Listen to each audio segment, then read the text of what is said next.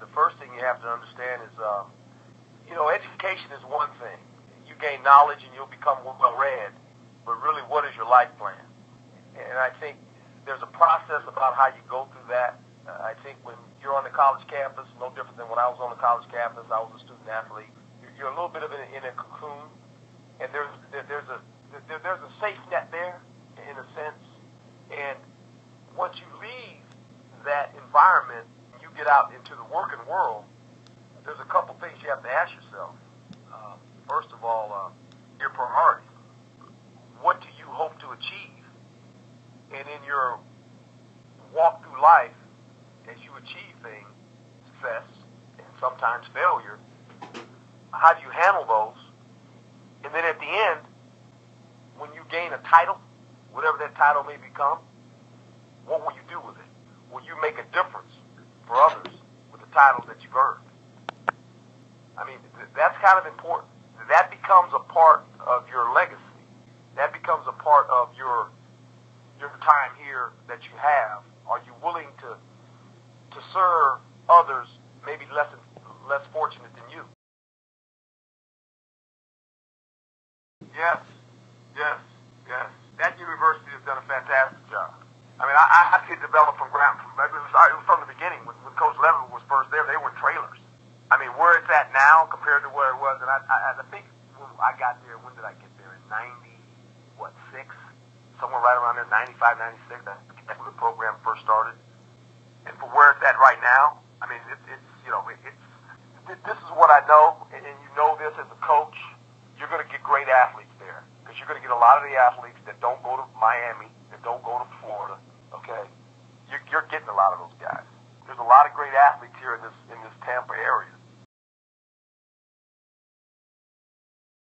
Well, I know Skip. I mean, it's like anything else. Wins and losses are. This football thing's hard, man. And you can look back at a coach's career and seasons, whether you have a good season or a bad season, and you can go back 5 or 6 games, and there's probably 20 plays in a season that define the outcome of it. And when you make half those plays, you're, let's say in pro football, you're 10-6. When you don't, you're 6-10. I mean, that's what it all boils down to be. I mean, in the National Football League, there's 12 teams that go to the playoffs every year. Why don't those same 12 teams go every year? Generally, the average of 5 of them don't go every year. They never repeat. They got the same coach, got a lot of the same players. I don't know Willie. I know Tony Dungy knows him very well. I know that, and I'm a part of Tony's. We came to Tampa together, Tony and myself, when I was in Tampa for 5 years.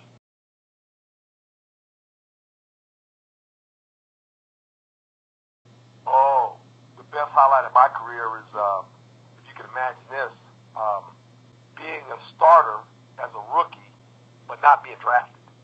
I wasn't drafted. I was a free agent.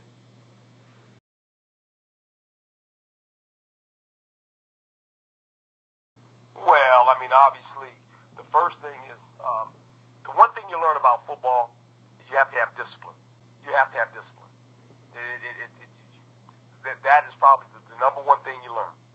And then there's accountability that's involved in this. You have to be accountable. You have to be accountable to your teammates. Maybe one of the greatest things about football, and I tell people this all the time, is the huddle. Because when you walk in the huddle, a couple things happen. They're all shapes and sizes of players, different religious backgrounds, race, economic status, political views. It doesn't matter. It doesn't matter. See, football is a level playing field. When you walk in the huddle, everyone's after the same thing. You want to have success on that play. So there comes the trust factor.